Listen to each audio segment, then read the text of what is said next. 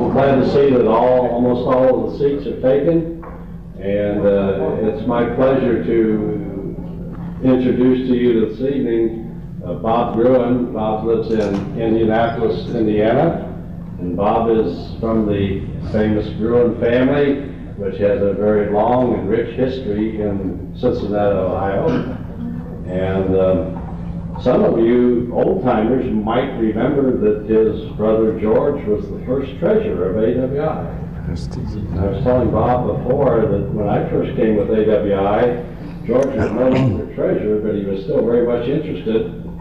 And so I had to send him our financial statement every year, and I'd send it in the mail to him, and first thing you know, about 2 or 3 days later, I'd get a phone call, and he'd say, "Nope, you just got to stop spending more money than we take in." So George was very good for AWI and good to AWI, and we were happy to have him on the board in the beginning. Bob Gruen came in a little later on, and he got interested in our museum. He stopped by, and he said, "My goodness, with the Gruen Watch Company here in Cincinnati, you people don't have a good collection of Gruen watches." So he set about to correct that situation, and in the AWI Museum, we have a very fine collection of the Gruen watches, a good representation of all of the watches that they manufactured over the years. And I might say that it's all through the generosity of Robert Gruen, and we are very grateful for it. I had the pleasure of hearing Robert present the Gruen story about the long history of his family in the business for a long, long time. It's a very interesting story, and I think you're going to be as interested as I was the first time that I heard it. I give you Robert Gruen. Thank you, Milt.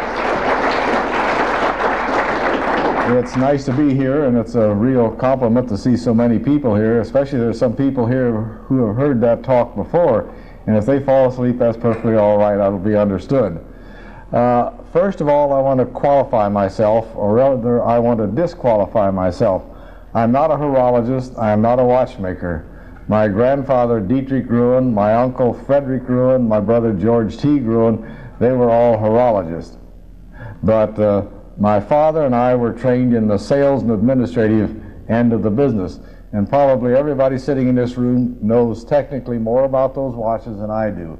The extent of my training in the horological end was strip down a V4 17-jewel pocket watch, clean it, oil it, and reassemble it so that I knew the difference between a hairspring and a mainspring.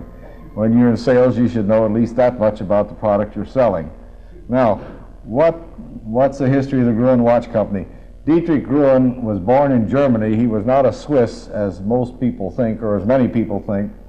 He was born in the little town of Osthofen, Germany, on the east bank of the Rhine River, just north of the cathedral city of Worms, and that was where Martin Luther was tried for heresy by the Catholic Church. After Dietrich completed his studies of horology under Martin at Freiburg, Germany, he worked for a while in Switzerland to learn some more of the manufacturing technique, and then came to America because his two older brothers were already over here in the shoe business in St. Louis. And his father had a friend in Delaware, Ohio by the name of Whittlinger. And Mr. Whittlinger was a watchmaker and had a retail jewelry store. He also had a very attractive daughter named Pauline, who later became my grandmother. So Dietrich and Pauline got married, and for a while Dietrich worked at the bench for his grandfather, but Dietrich was far more advanced in horology than his father-in-law was, and in December 22nd, 1874, he obtained a patent for an improved safety pinion. And on the very first watches, that date is shown. Shortly after he got this patent, he formed a partnership with a man named Savage, and they called the partnership Gruen and Savage, and they manufactured and sold watches under the name of the Columbus Watch Company, not the Gruen Watch Company. But on the plates of the watch were engraved Gruen's patented safety pinion. And the very first watch in the case there is a Columbus watch with that inscription on it, except the engraver hadn't gone very far in school, and he spelled safety, S-A-F-T-Y. So you see, the manufacturers make mistakes even on the first product. But at that time, the movements were basically imported from Switzerland. The complete movement. It was made by Leo Ashby in Switzerland, in Biel. But then later, they started making part of the watch in Columbus, and by 1882, they built a sizable building there, had it completely equipped, and they were producing the complete watch, the complete Columbus watch in Columbus, Ohio. And that building still stands. It's used as a plumbing supply house. The name of the street is different now than it was when it was originally built, but the building is still there. I haven't been in it, but I've been by the outside of it. The first line was a 16 and 18 size pocket watch, and by standards of that day, it was a rather modern design. And then when they started making the watches in 1882 in Columbus, they made what I thought was kind of a retrogression. They made the type of watch that was being made in the United States with a balance cock up on the top of the rest of the movement, whereas the Swiss movements, the balance cock was flat and parallel with the rest of the movement. So, but that's what most of the American companies were doing, and so they made that. And they made a complete line of sizes, and they made them everywhere from 7 jewels up to the beautiful 23 jewel Railroad King watches and things like that.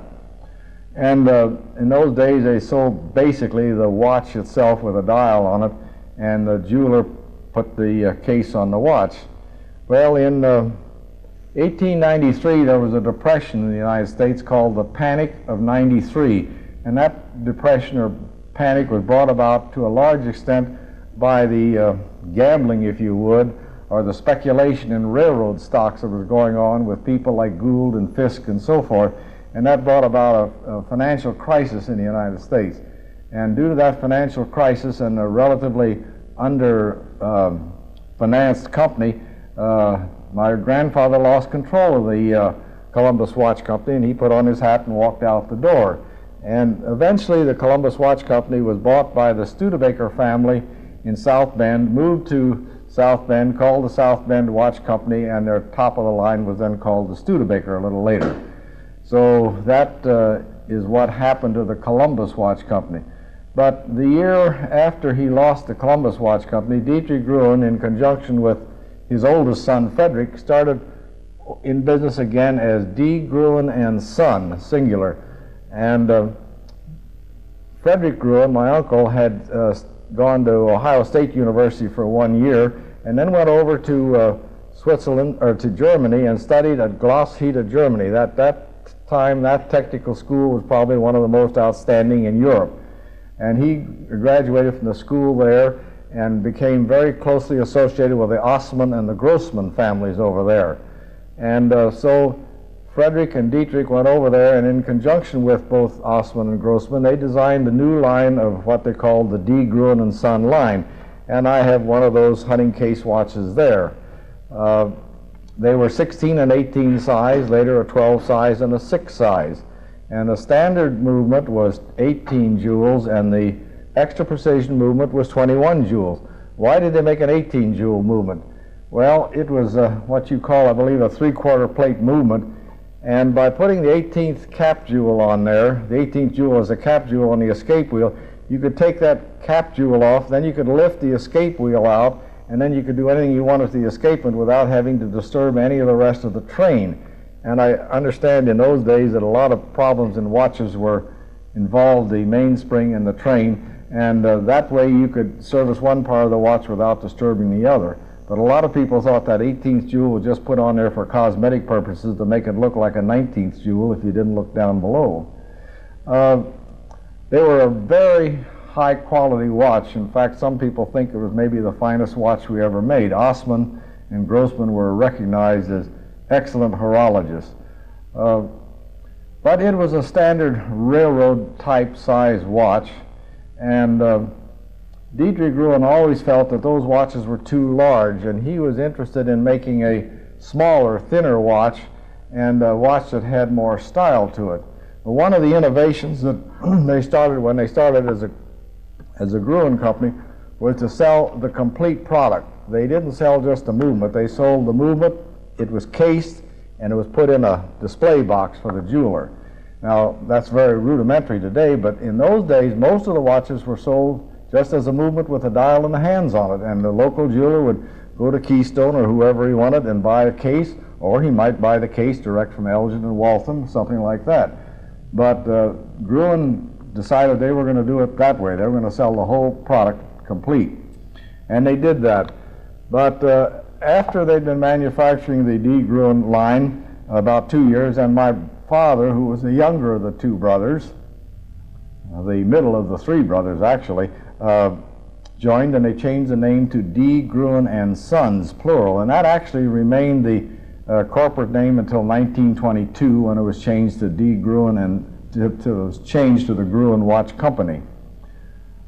They stayed in Columbus, Ohio till 1898, and I don't know the exact date they moved, but I have an envelope direct addressed to D. Gruen and Son in August of 1898 in Columbus, and I have a letter addressed to them in Cincinnati in October of 1898, so sometime between August and October they moved, and what that direct date is I don't know.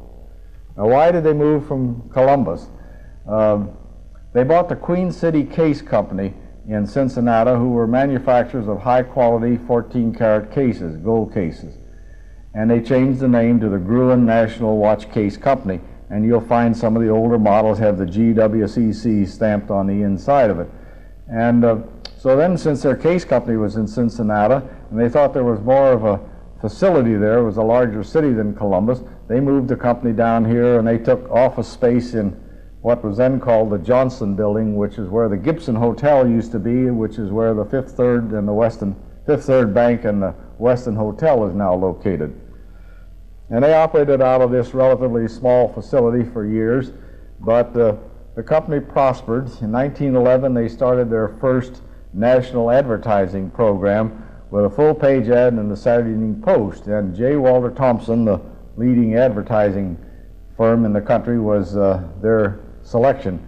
And they got Gruen to commit to $50,000 worth of advertising. He said, now, you can't go in and run one ad and expect people to come flocking. He says, you got to advertise for a year, for 2 years, for 3 years before you really feel it. And they thought, my gosh, you're going to spend $50,000 on a bunch of printing and a magazine, you know, who knows what you're going to get out of that. But they followed a very vigorous program, and it prospered. So Gruen was selling direct to the dealers. They did not sell through the wholesalers. They had their salesmen call directly on the retail jewelry store. They sold parts and material through the material houses, of course, as well as direct to the dealers. Now, what were they doing with the line mechanically? Dietrich Gruen wanted a thinner, smaller watch, as I said, a more attractive watch, and unfortunately he died at sea in 1911, just before the new deluxe line came out. They had introduced the very thin line, which became the more or less standard watch line for Gruen for many years. They had introduced that about 1910, but that was like a Buick and an Oldsmobile would be, and he had an idea for like a Cadillac in the watch field, and he died before that got into production. So when they brought it out, they called it the Dietrich Gruen. It was a 23 jewel movement in a 18-karat case with a dust cover and an up-down indicator, and I have one of those in the case over there. He died at sea, as I said, on an Italian boat coming back from Switzerland, and he had been on that boat several times before and was a friend of the sea captain, the captain of the ship. And if it hadn't been for that, why, he would have been wrapped in a piece of canvas and buried at sea, because they didn't have any refrigeration in those days on board ship. But the captain said, well, I want to bring him back to New York, and I think they put him in a cask of either wine or alcohol, like they did Admiral Nelson, and brought him back to New York City, where he was embalmed and then brought to Cincinnati, and he's buried in Spring Grove Cemetery here in Cincinnati. So Dietrich finally got home to his resting place. But then this Dietrich Gruen was the top of the line, and I have there the up-down indicator, and I have a minute repeater in there. They also made a chronograph minute repeater combination, but I have never found one of those. If anybody has one in their pocket, I'd like to see it. I'm surprised that Dana doesn't have one in his collection. Gruen tried to merchandise wristwatches prior to World War I with very indifferent success. The American male looked upon the wristwatch as a sissy thing. Now that's something a Frenchman would wear. No red-blooded American would wear a wristwatch, you know. Until they got overseas in World War I, and all the French, and all the English officers and chief non-commissioned officers all wore wristwatches because, you know, they had these coordinated attacks where you had to know it was 11:02 or whatever. And a pocket watch was rather impractical. As soon as World War II was over, why, you couldn't make men's wristwatches fast enough. Now the ladies' wristwatches had been popular from the early teens, or even before that. I have one ladies' watch in there. It's engraved in 1909. It could be it's a convertible model, which could be worn on a pin or around your neck on a chain, or it could be fixed with a bracelet or a ribbon strap on the wrist. That type of watch was convertible, which could be worn three basic ways. So ladies wore wristwatches for a long time before men did, and that was the accepted thing.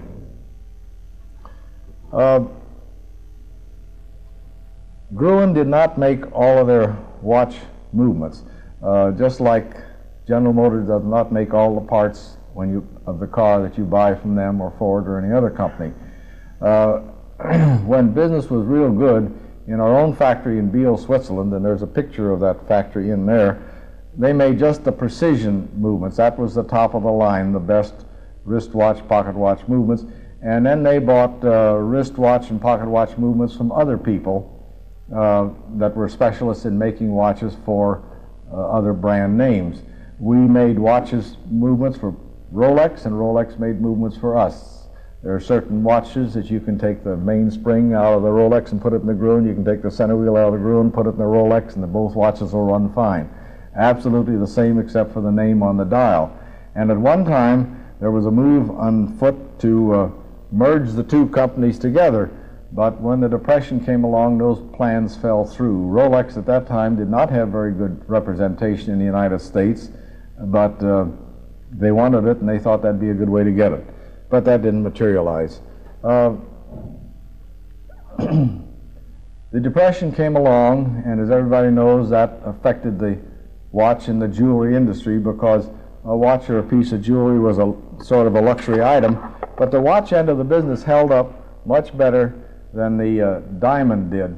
Unfortunately, a lot of the retail jewelers had a large diamond inventory that they had to pay off, and they would buy watches from Gruen and Elgin and people like that, and take the profit from that and pay off their diamond bills, and as a result, some of the watch companies suffered as a result of it, but eventually we got through that. One of the innovations that was introduced in the middle 1930s was a wristwatch called the Curvex, and that was probably the most revolutionary design of its time.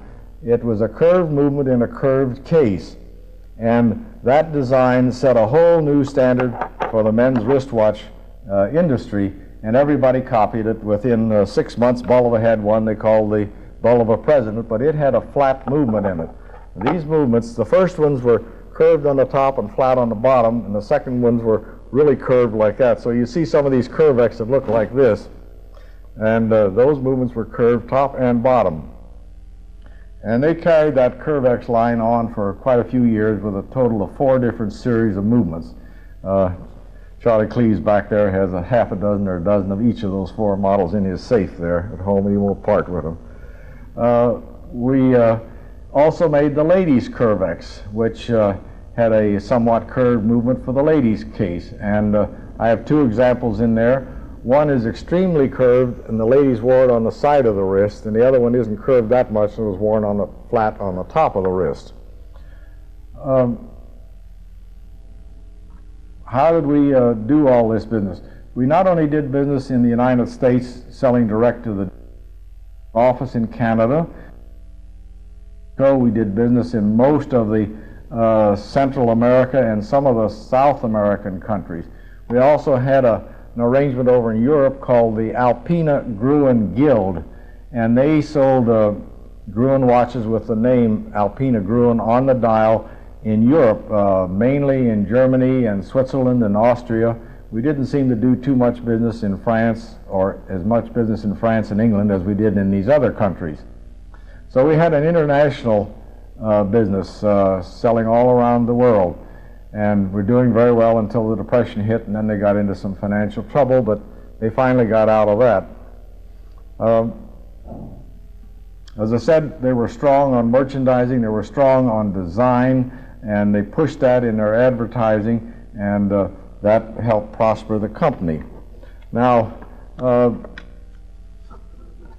the basic watch designs were somewhat like everybody else's. Other than that Curvex, I don't think there was anything revolutionary in any of our watch designs. We had some movements that were better than others. Some of you men that are watchmakers asked me, well, why did you make a so-and-so that had such a weak balance there? Don't ask me. I wasn't there then to do that. People ask me, well, what was your connection with a watch company? Well, my father, of course, was of German heritage, and he believed in getting children started off early, and so about the summer that I was in the 6th grade, I was the office boy over there. And you open the mail and distribute the mail and run the errands and do things like that. And so each summer in grade school and high school, I worked at the factory there, mostly just in the office doing routine things. Then I went to the University of Cincinnati as a co-op, you know, the system where you go to school for 6 or 8 weeks, then go to work for 6 or 8 weeks. And that's a 5-year course. And at the end of that 5 years, I'd worked in every department there, from the shipping department, the sales department, casing department. I worked in the case factory. We had our own case factory there, and ran the punch presses and did things like that. We had our own crystal manufacturing department, which made all of our crystals for new production as well as for sending out for replacement. And incidentally, one interesting thing that they had there when they first opened the plant, and this is back in 1917, there were no computers in those days and so forth, but they came up with an idea for communication with a Swiss plant. Mail would take anywhere from 2 to 3 to 4 weeks to get from Cincinnati to New York. On the 3rd floor of the building, they set up what they called the wireless room. Well, we'd call it a radio room, but it was a key radio, a diddy-da as we called it in the Army.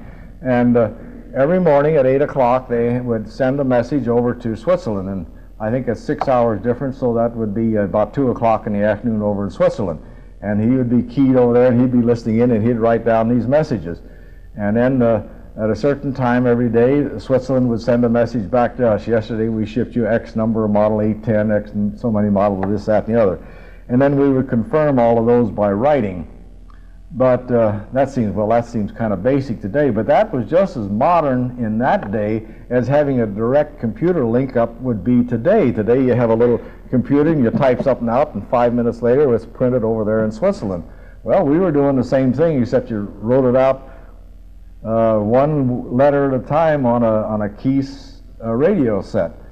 Then we had to shut that down for a while during World War I because they were afraid that the messages might be sent, you know, that weren't proper.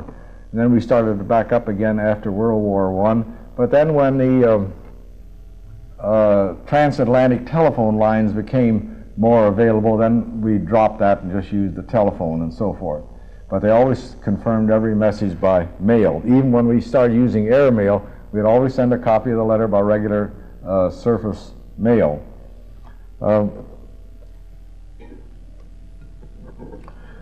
In 1951, 1953, the family sold their interest in the Gruen Watch Company to a group of financial people from Minneapolis, Minnesota.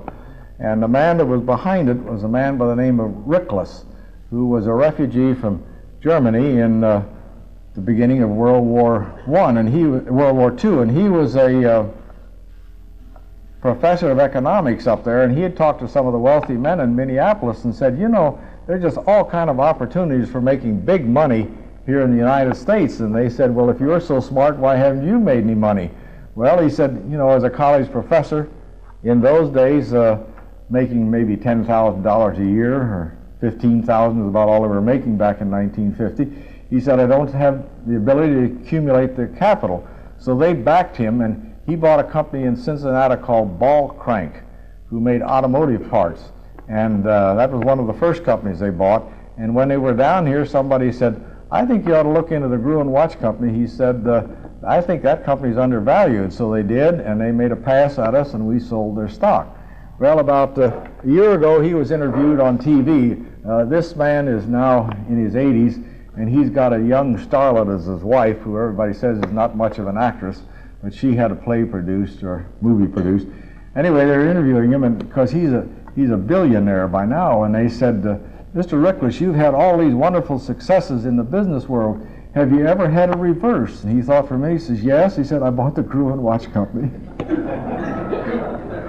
Because he bought it he and his associates bought it in 1953, and in 1958 they moved the company to New York City.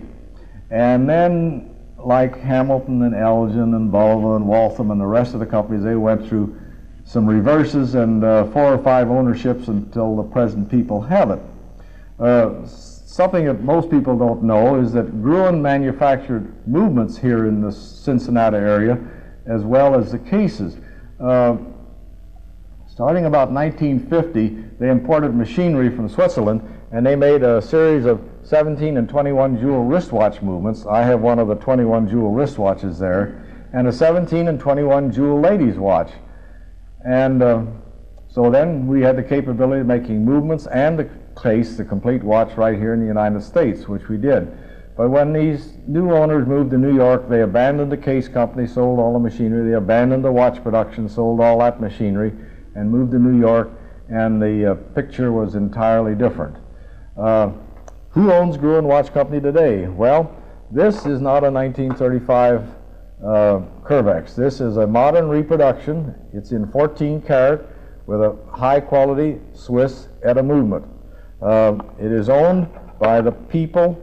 It's called Gruen Marketing Corporation. It's owned by the people who own Jewel Corps in Wilkes-Barre, Pennsylvania. And they have done very well with the company. I have a few figures here. I'm not connected with the company, so I'm not pushing it. In 1986, they did $104 million. In 1988, they did $137 million. And in 1989, I understand they did considerably better than that. That was their best year by far. In addition to selling Gruen watches, they sell watches under about 15 different names. You go into a store and they sell Pierre Cardin watches and the so-and-so watch and so forth. Well, none of those companies, of course, are in the watch business. And Gruen has these watches provided with their name on it, and they sell it. They also are an importer of the Seiko watch line and some other watches like that. So they're a very large and at the present time a very successful operation. But they're all offshore movements. Now they're getting them all from Switzerland. Originally they got some of the movements from Hong Kong. I've got one there that's a 5 jewel Hong Kong movement, and the other ones are 15 jewel Swiss ETA movements, good quality. Now that about covers the basic things I really wanted to talk about. Well, one of the watches that I wanted to cover that I forgot to mention was in 1924, when the company was 50 years old, they introduced the Gruen 50th anniversary watch. And I'm hooked up here to something. I have a beautiful example of it in this leather box here. And that's the original type of box that watch was shipped in 1924. The box was made in Switzerland also out of crushed calf and gold tooling around there. The last time I saw one of those in the mart, they were asking $500 for the box. In 1924, the basic 50th anniversary watch sold for $500. That was in a 14 karat case. The movement is a 17 line. The plates are 12 karat gold. They tried to make it out of 14. It was just a little bit too soft. They scrapped those and melted them down to 12 karat. 21 ruby jewels and 2 diamond jewels. The cap jewels on the escape wheel are diamonds. They made 500 of them. They made 600 of them, one for each month they were in business, and they made 50 more, one for each year they were in business. Now, the basic watch I said sold for $500, but that was in a 14-karat case with just a snap bezel and a snap back. They came with hinge backs, they came with dust covers, they came with exhibition glass, they came 18-karat. They came available in platinum, they became available in platinum with diamonds around the side. But $500 doesn't sound much for a watch today, but back there in those days, in 1924, there were people raising families on $20 a week. To give you an idea, I've got a list here of 1924 prices taken from the Saturday Evening Post. An Ingersoll watch cost $3. A Westclock alarm clock cost $1.50. Palmolive soap, 10 cents. Coca-Cola, 5 cents. Cinco cigars, 2 for 15. A vacuum cleaner, $42.